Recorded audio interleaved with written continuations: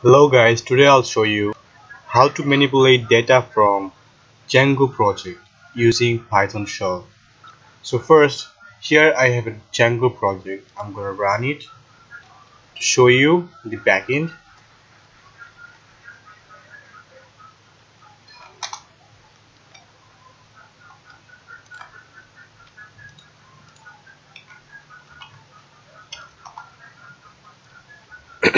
You can see in my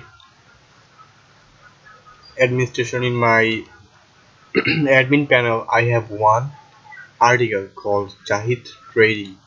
So here I have some description, title, body, location. I mean some data about article.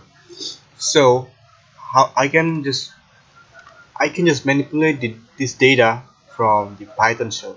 How can I do that? So let's go back to the code in the Visual Studio and stop the server. Then Python manage.py shell. Can you see? Python manage.py shell. After clicking this, I'll have a shell in my directory. So sorry for that. So I'm gonna check for my models.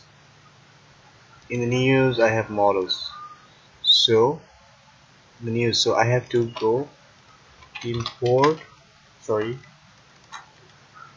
so I'm gonna go for news from this directory from news, go to models. From these models I'll have a model called article, so I'm gonna import this article here. Done. Again, from news.api.serializers, import to this folder, news API serializers, import this class article serializer. So first, I don't know, I don't need to show you this. I'm going to delete this. Just yeah, when I'm showing you how to manipulate data, I don't need to show you this because I will use it in the future, and I will show you a video about this.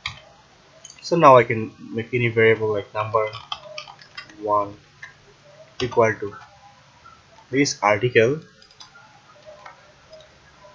and inside this article's objects. So do first, the first object in article is saved in number 1, and number 1, if I want to see what is number 1, press enter, Jahid Trading.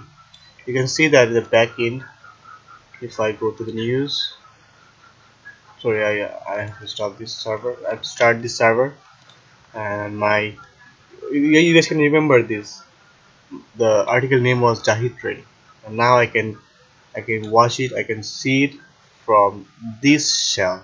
And that's all for today. Thank you guys.